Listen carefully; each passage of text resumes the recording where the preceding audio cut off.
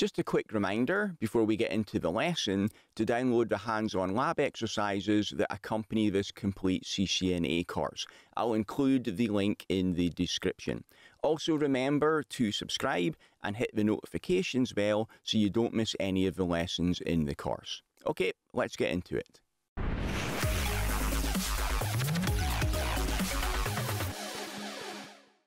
In this lecture, we'll configure EIGRP in a lab demo, and you'll also learn the verification commands. So let's look at those now. First one is, if we do a normal show run, then if it's a production router, you can have a lot of commands on there, and you can end up having to scroll through a lot of commands to get to the section that you want to see. So if you want to view the information about a routing protocol, there's a useful shortcut that we can take. We can say show run, and then a space, and then a pipe, and then a space, and then section EIGRP, and it will just show us the EIGRP commands. Another reason this is useful is you might have some commands configured under the router EIGRP configuration, other commands configured at the interface level. When you do section EIGRP, it will show you all of the EIGRP commands, whether they're done under the EIGRP config or under the interface. So you see we've put the command in here, and we can see the output is just basic router EIGRP 100 and network 10.0.0.0. Next command, to view all of the dynamic routing protocols that are running on a router, we can use show IP protocols. Here we see that the routing protocol is EIGRP 100.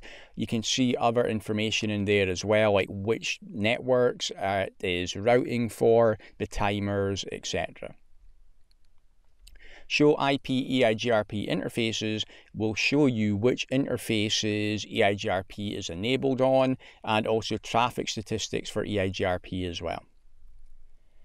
And the next one, show IP EIGRP neighbors. This is usually the first command that I'll enter after I've configured EIGRP. So as soon as you've configured EIGRP on both sides of a link on at least two routers, do a show IP EIGRP neighbors and check that EIGRP has come up.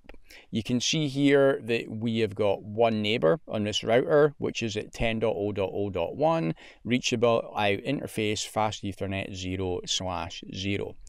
Usually the next command I'll do after a show IP EIGRP neighbors to check that the neighbors are up is a show IP route and check that the EIGRP routes have made it into the routing table.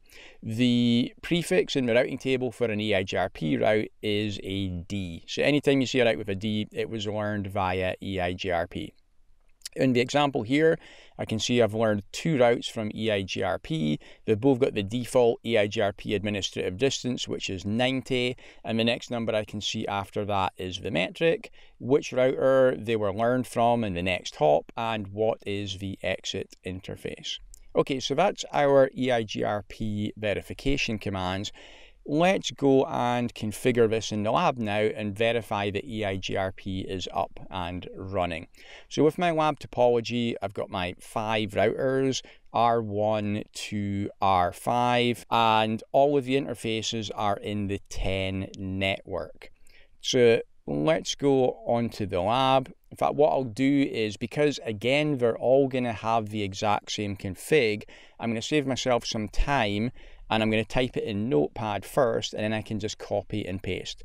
So I'll say router EIGRP, let's give this an AS number of 100, and all of the interfaces begin with a 10 for their IP address, so I'll just say network 10.0.0.0.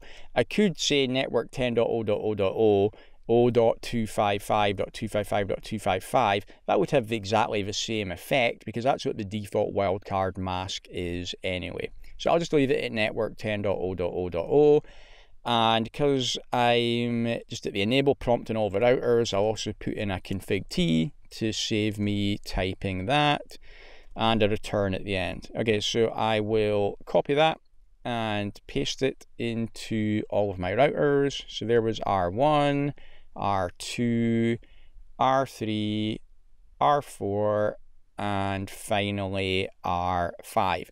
Now EIGRP converges very quickly So actually you can see it in the output there, but the neighbors have come up. So that's usually the first command I'll enter after I've configured EIGRP, is a show IP EIGRP neighbors. This is on R5 and it's directly adjacent. Let's just have a look at the topology diagram again. So R5 is this one here at the bottom.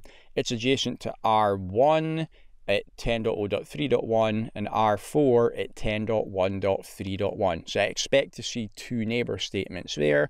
So let's check it. And yes, there are the two routers. So that all looks good.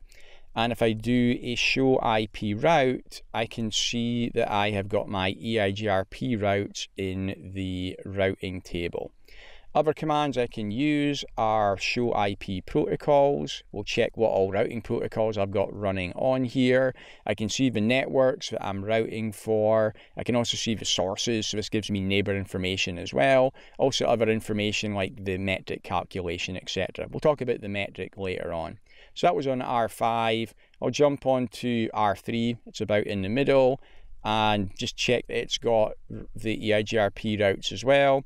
And that all looks good. Another verification command we can use is show IP EIGRP interface, and that will show you which interfaces EIGRP is running on. If you were a bit confused about the meaning of the network statement and you wanted to double check, show IP EIGRP interface would help you out. Okay, so that's how we configure and verify EIGRP. Thanks for watching. If you'd like to get the complete course ad-free right now, then you can enroll in my CCNA Gold Bootcamp by clicking the link above my head or in the description. It also includes full study notes, quizzes, and 150 pages of additional troubleshooting labs you can't find anywhere else.